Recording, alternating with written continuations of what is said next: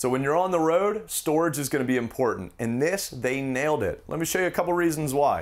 You got a pull-out drawer here. This is a spot for your paper towel holder. Goes right back inside here, freeing up some of your counter space. By the way, did you just see that soft closed door?